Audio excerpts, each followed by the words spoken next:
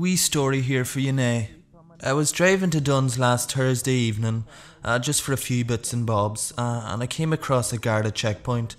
So anyways, the guard's standing there in front of my car and he's pointing at my wheel, which puzzled me to say the least. So I wind my window down and he says, do you realise you have a bald tyre? I said, of course I do. He says, what do you mean, of course you do? And I said, exactly what it means, I'm aware of it. He says, do you know you can get penalty points for that? I said, I do. He says, when do you plan on changing it? I said, when it bursts. Oh, we did not like that. He says, step out of the car.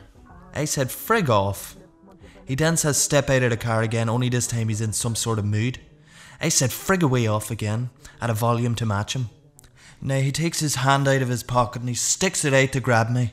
And I'll shorten this story because I'm going on a wee bit here now. But anyways, the removal is at Shanahan's Funeral Home, Killybegs, next Monday. Family donations only, thank you. You see, I ain't nobody to mess around. If you start a fight with me, it's in a grave you'll be found.